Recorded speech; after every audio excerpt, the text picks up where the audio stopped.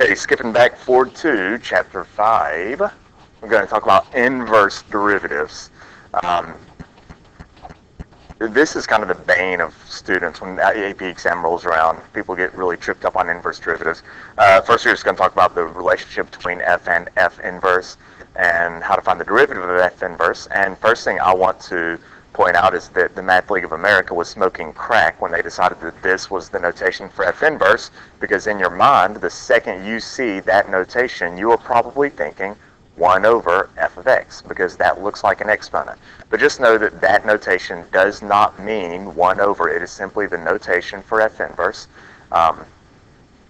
And so do not think of inverses as reciprocals. That's not exactly the same thing, especially when dealing with functions like this. So moving on to inverses, a few quick notes about inverses, and these are things that you should have heard about last year, talking about inverses. The basic definition of inverses is that f of f inverse or f inverse of f of x always cleans up to x. With my PreCal students, I always love to put on their test some crazy ugly function like f of x equals x squared plus e to the x over x to the 5th all to the 1/2 power, something like that. So I'll give them a function like that, and then I'll say, if that's your function, what is f inverse of f of x? And those poor little fools will start beating their brains trying to solve for the inverse to figure this out. But the answer is always just x. F of f inverse is always x. And that's going to be key when we talk about the derivatives here in a second.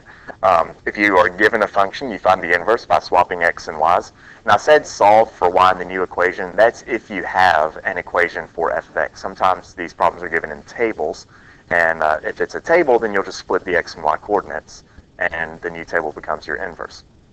And the graph of your inverse is the graph of f of x reflected across the line y equals x. We're not going to see that very much in calculus, but that is a true statement that may rear its ugly head at some point before we are done. So the derivative of f inverse, which this is the same way of saying the derivative of f inverse. Now some people, like normally when we say the derivative of f, we say f prime, so people may think the derivative of f inverse is f inverse prime of x, which technically that would be correct, but inverse prime just looks kind of goofy. It almost looks like f to the negative 11 power. So we will write our derivative of f inverse like this. And to get the derivative of an inverse, there is a formula. And I'm not just going to give you the formula. I'm actually going to show you how to derive the formula should you forget it. We're going to start with this basic property, this truth of inverses, that f of f inverse is equal to x. And we're going to do the derivative of both sides of this equation. So I'm going to do the derivative of the left side, and then I'm going to do the derivative of the right side. And you can do that. Whatever you do to one side of the equation, you do to the other. And I will go ahead and do the hard side. The derivative of x with respect to x is 1. So I know the right side is going to end up being 1, but the left side's a little bit hairier. That's going to be a chain rule problem. So I will start with the outside, and I'll do the derivative of the outside function, which is f prime. I will leave the inside alone.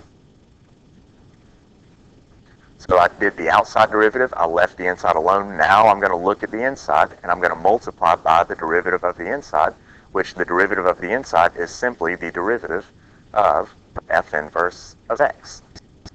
And that right here, this part, is what we're trying to find. So if I want to solve for the derivative of f inverse, I will simply divide by all of this other hoopla, f prime of f inverse of x. We will divide by that. Divide by f prime of f inverse of x. And that is your formula for the derivative of f inverse. So the derivative of f inverse of x is 1 over f prime of f inverse of x. And you just need to memorize this. It is in our book, but they list it as f and g. They don't use the notation of f inverse. But anyway, so that is your formula for the derivative of f inverse, and we will use this whenever we tackle these kinds of problems. They don't show up much, but they show up just enough to make you angry. Kind of like my mother-in-law. So anyway, so some pre-cal questions. No calculus here. I give you a table, and I want you to find f inverse of 3. So if this is but the table is for f of x. The table's not for f inverse. But if you remember, to get the inverse, you simply flip the x and the y, and this is an absolutely horrible question. This should not say f inverse of 3. I'm going to change this problem to, well, I'll show you why I'm going to change it. F inverse of 3 means, geez, should I just start over and re-record? How far have I gotten? 5 minutes? I'm not starting over. I'm just going to keep going with this. We're going to change this problem. Am I being a bumbling idiot? I'm being a bumbling idiot, but it's Friday, and that's just kind of how I feel. I feel like being a bumbling idiot. Let's change this problem to find f inverse of 7. There, we can do that. So let's pretend those last 40 seconds didn't happen. We're going to find f inverse of 7. Well, remember, this is a table for f, and to get f inverse, you flip the x and the y's. So the ordered pairs that belong to f, so f of x, includes the ordered pairs 1, 2, 3, negative 3, 5, 7, and 7, 2/3. Well, if I want to find the inverse, we'll just flip the x's and the y's. So f inverse is going to be the relation to 1. We'll flip x and y. Instead of 1, 2, it's 2, 1.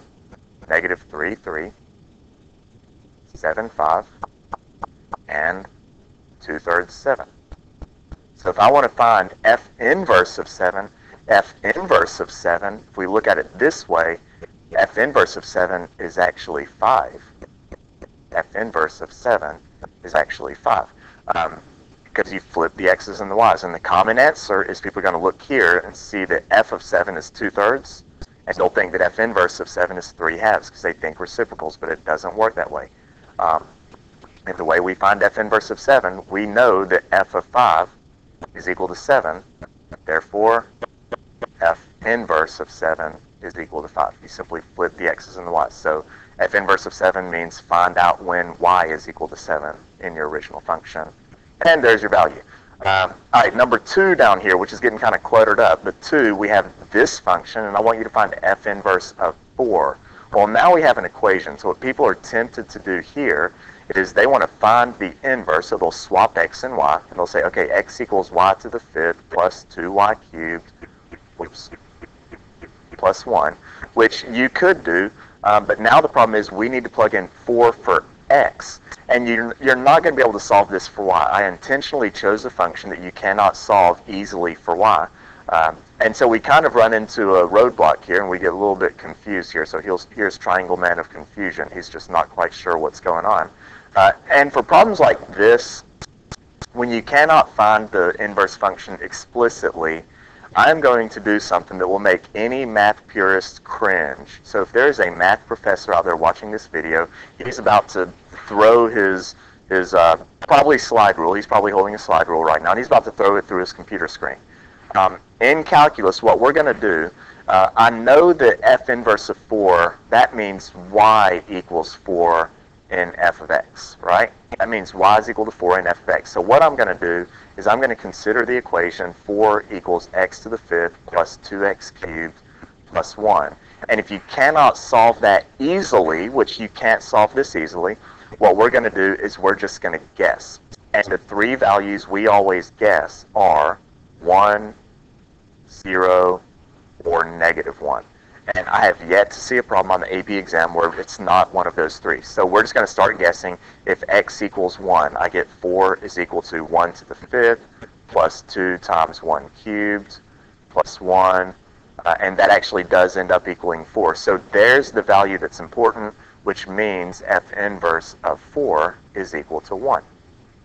So there's our answer. If we tried these other 2, we'd get 4 is equal to 0 plus 1, which doesn't work.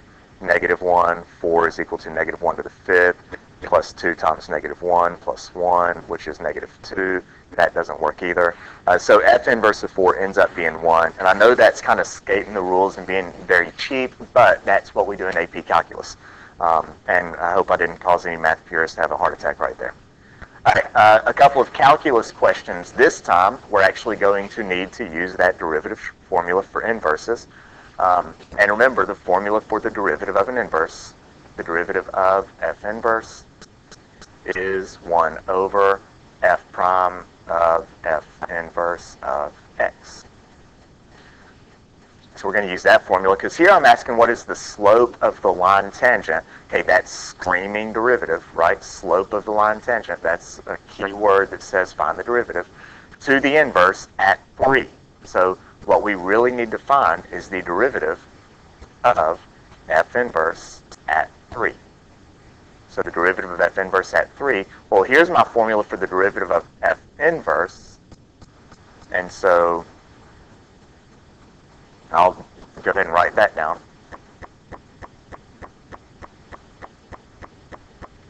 Whoops, at x. And we're going to plug in 3. So at x equals 3, the slope is 1 over f prime of f inverse of... I did 3 again, didn't I? Holy cow, I forgot to change the number. I am absolutely brain farting. I'm going to have to change this because 3 is not going to work. And the reason 3 doesn't work, and this is what I ran into earlier in the video, if x equals 3 for the inverse, that means y is equal to 3 for f of x.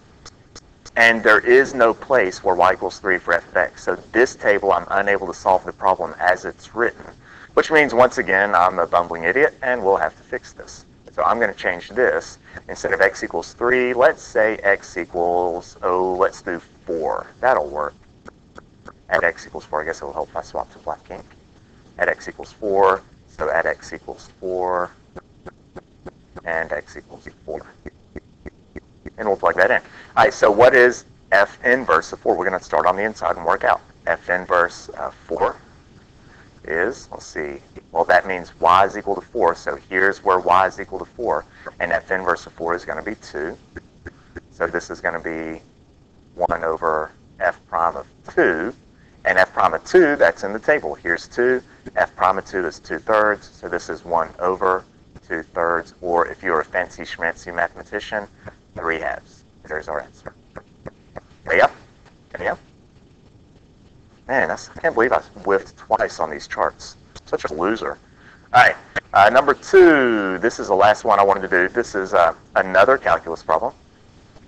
I gave you the equation of a function, and I want you to find the line normal. Now, if you don't remember, normal means perpendicular to the tangent. So we're still going to need the derivative, and we're going to need the derivative in this case at -6. So I'm going to need the derivative of f inverse, which the formula is 1 over f prime of f inverse. You need to remember that. And I'm going to find the slope at -6. Now, that's going to give me the tangent slope. That's going to give me the tangent. But if I need perpendicular to the tangent, I will simply do the negative reciprocal to get our perpendicular slope. So at -6. And we need to find f inverse of -6. Right? Well, that means y is equal to -6 in f of x. Right? If my x value in the inverse is -6, then y is -6 for my function, which means I need my function, x cubed plus x minus 4, to equal -6. And again, this is one that you are not easily going to be able to solve. You could probably pull out the rational root theorem if you want to give that a shot. I don't feel like doing that, so I'm going to go into guessing x equals 0, x equals 1, and x equals -1. If I plug in 0, 0 plus 0 minus 4 equals -6. That's not right. If I plug in 1, 1 plus 1 is 2, minus 4 equals -6. That doesn't work. And so we'll hope that -1 works. -1 cubed plus -1 minus 4 equals -6. That is true. So f inverse of -6 equals -1. And then I'll plug that in. So my slope is going to be 1 over f prime of -1. Well, now I have to find f prime of -1, but that's not hard. That's not hard. This is f of x, right? So if I need f prime of -1, I'll simply find f prime of x, 3x squared plus 1. And then I will find f prime of -1, which is 3 times -1 squared plus 1, which is 4. So there is my tangent slope, right? But I want the normal slope, which would be -4. Therefore, my normal slope negative 4. And I did say find the line normal. I didn't say find the slope. I said find the line. So we do need to go through and find the entire equation of the line. For those of you who like to stop after you find the slope. So I have the slope. All I need to get the equation of a line is a point. My point, I've already determined, is negative 6, negative 1. That was what we found earlier. So negative 6, negative 1, which means the equation of the normal line is y plus 1 equals negative 4, x plus 6, and we are done. So there we are. There's a normal slope, or the normal to the inverse. Good. All right, so how long did that take? 15 minutes? A little bit longer than I thought. Of course, a lot of that's because I kept screwing up. Sorry about that.